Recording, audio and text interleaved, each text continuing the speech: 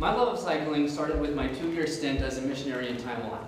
Some of you are thinking, hey, aren't you the secular student advisor, faculty advisor?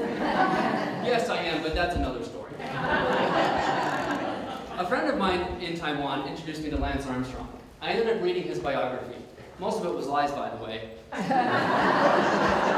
It basically said, I'm not doping, cancer made me a superhuman. But anyways, I got into road biking right after I got back to the States. My road biking habit did not last very long, however. My wife, Holly, wanted to get in on cycling, but she was drawn to the mountain instead of the road. So I sold the road bike and we bought a couple of mountain bikes. Pretty soon we were enjoying the Utah scenery together. For 3 glorious, child-free years, we biked the trails of Logan Canyon together.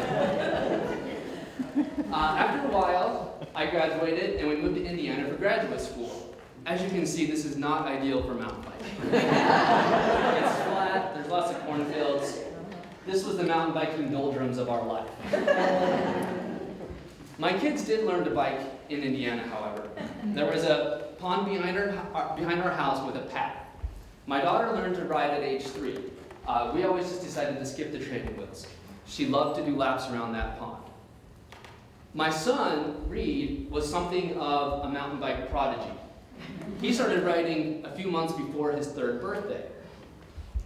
It was really clear from a young age that he was going to be a ripper. That's mountain bike parlance for a very aggressive bride. GCC brought us back out west and we got reacquainted with the sport as a family.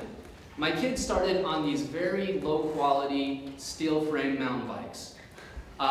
When they would hit a rock garden, it looked more like they were staying on a bucking bull than mountain biking. The kids invested in their skills, and so we invested in some decent bikes. We also noticed some interesting socialization opportunities through mountain biking. Through mountain biking, my kids learned that repetition and hard work pays off. My kids are also very competitive with one another. They compete over everything. There's a very strong sibling rivalry there. Didn't matter if we were at the park or on the trail, they were always competing with one another. This created some other socialization opportunities. It turns out my son Reed is a very aggressive and fearless mountain biker. But we were able to teach my daughter Brielle that she also has other skills, even though she might not be the same mountain biker that Reed is.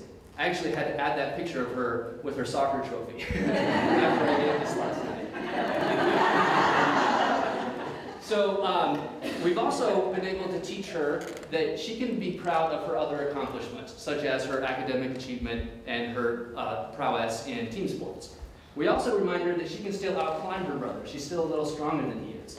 She's actually behind him in this picture, but by the top of that climb, she's going to pass him, and then on the descent, he's going to pass her back. That's how it always goes.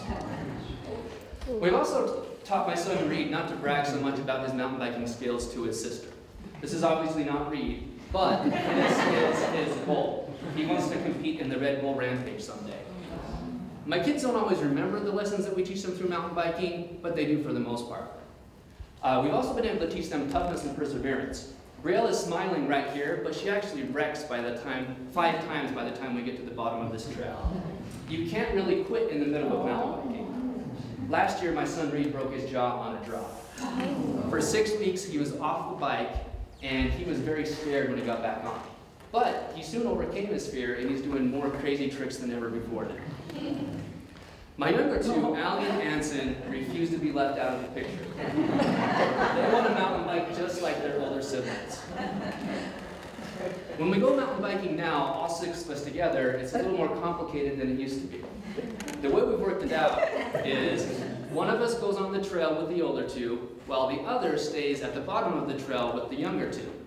As you can see in this picture, a new sibling rivalry is brewing. You've